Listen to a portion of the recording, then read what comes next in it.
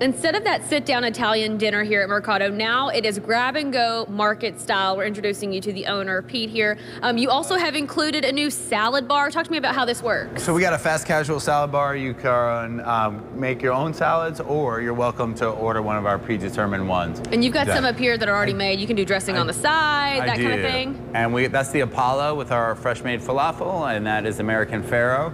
And we can do dressing mixed in or dressing on the side, however you like it. In addition to that, you have like a market where people can pick up some specialty items you've curated. That's correct. So we picked some items that we didn't think you'd find in the store, both for savory and sweet. And now what everybody's waiting for is the case full of Italian goodness. Talk to me about what's in these. So each case has got like a little different thing. In this one, we've got prepared foods you're just going to bring home, make yourself, reheat, easy dinner, and quick and delicious, fresh made in-house. We've got also fresh pasta that we make daily, as well as fresh sauces. Everything is made here in store. So. And you decided to go to this concept, why?